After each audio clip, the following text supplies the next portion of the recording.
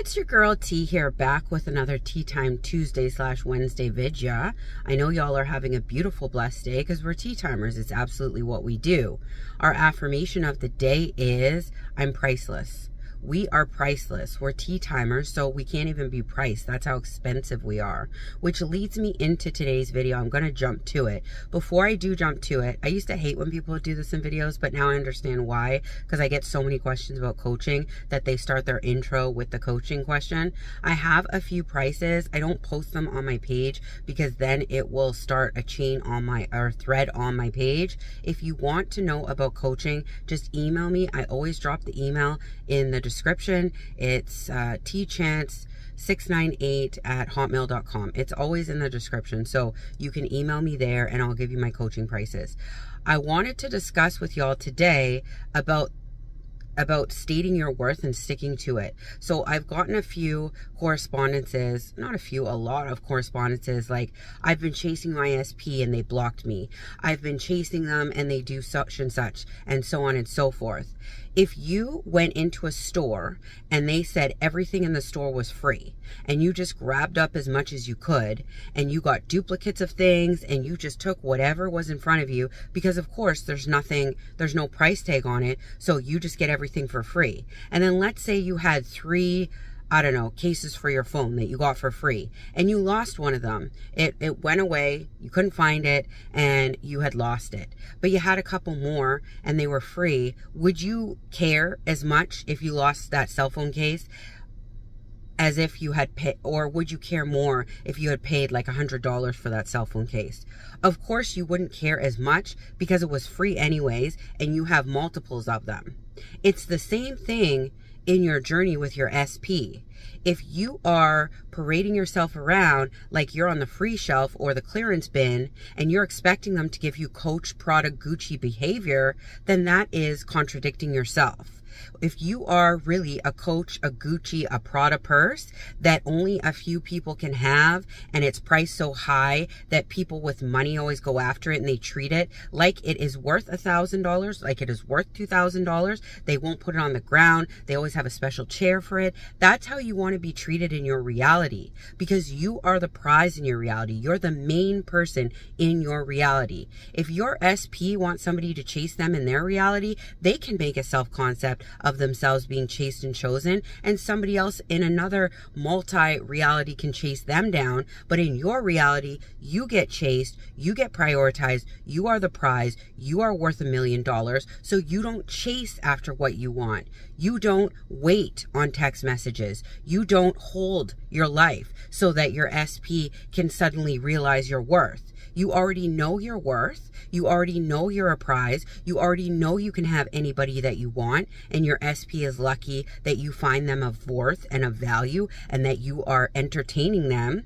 That is the energy we want to have when we are manifesting our SP, because a lot of you are watching them on social media, looking or stalking their cell phones, like calling them, blowing up their phone.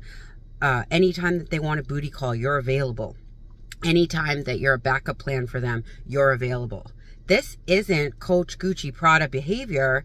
This is clearance bin at a clearance store behavior, where you will take whatever little breadcrumbs meaning whatever little tidbit that your SP decides to give you, and you are like sitting on your hands and knees waiting for them to give you another breadcrumb, because you're putting them on such a pedestal that you'll take whatever they give you. This is the opposite energy of where we should be. We are working on our concept that we have of ourselves so that we are the ones up here and they're waiting for our breadcrumbs, because we know that we are the top choice, the priority. We are valued. We are the ones that get chased. We are the ones that have options, because it is our reality and we are the center focus in our reality. And a lot of times I'll hear, well, I don't love myself. I don't feel like I'm worthy of dating. I don't feel like I'm worth the effort. If you feel that way about yourself, then guess what other people, including your SP, feels towards you. If you are your biggest hater and you're hating on yourself 24/7, talking about how you don't deserve great things, how you don't deserve to be chased, how you should be waiting for them on hands and feet, guess what they're getting? Guess what message they're receiving? You're an option. You're a backup plan. They don't even want to talk to you because you give them the ick.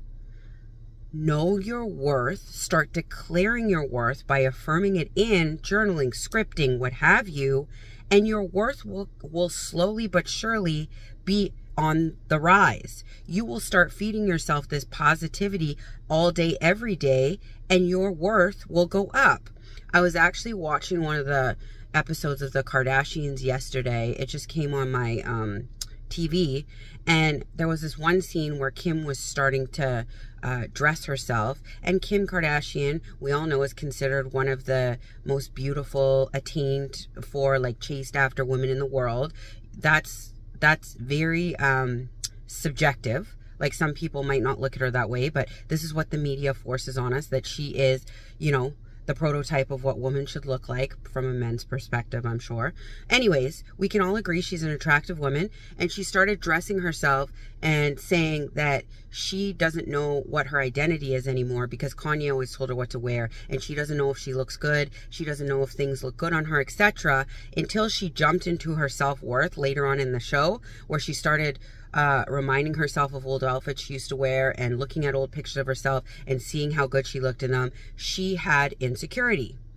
We all do. What I'm trying to get across to you here is that no matter what the outside world is telling you, no matter how beautiful people tell you, no matter how good looking people say you are, no matter how much of a dime people are telling you all day, every day, if you're not saying that to yourself, and if you're truly not conditioning yourself to believe that within yourself, it doesn't matter what everybody else is telling you. You're not going to start acting the way that you want to be treated until you start feeding it to yourself, or until you get to a place where you start not so much believing, but until you start conditioning yourself into the notion that you are the prize, you are a Gucci, you are a Prada, you are the one that people should be jumping up for. So if you're coming from an energy where you consider yourself lucky to get any little breadcrumb from your SP, and you should be so lucky if they text you or call you, and you'll jump at the chance to do something with them right off the hop, even if they've treated you like dirt for the last 2 weeks, you need to swap out of that energy. And I'm not saying it's a 1, 2, 3 swap out. I know a lot of people come from damaged backgrounds, traumatic events have happened, etc., but we all have the same opportunity every single day to feed ourselves new narratives, even if we don't believe at first that we're the prize, that we're chosen, that we're cherished, that we're prioritized, that we're beautiful inside and out.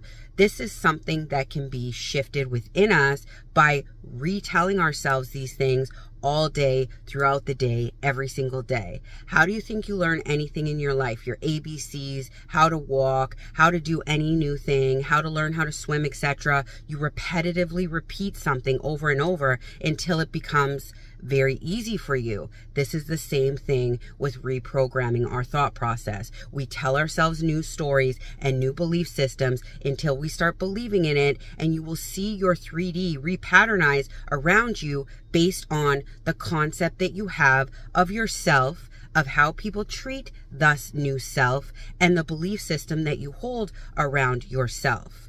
Start telling yourself as simple as, I love you, I love you, I love you. You're the best. You're the best. I love you. I love you. I validate you. I love you every single day, and see how that little shift in your reality will take place when you're looking out into your 3D. I'm telling you guys, if you focused all the attention you're giving your SP onto yourself and started reprogramming your mind to reshape yourself into that Gucci, Prada, Bentley mentality, you would start seeing the change around you. But you got to put in that work. It's not hard work, but it is work where you have to be consistent and do it every single day until your 3D starts shifting and you start feeling better about yourself. If y'all have questions, you know what to do. I love y'all, but not as much as you should be loving yourselves. Have a beautiful, blessed Wednesday. Bye.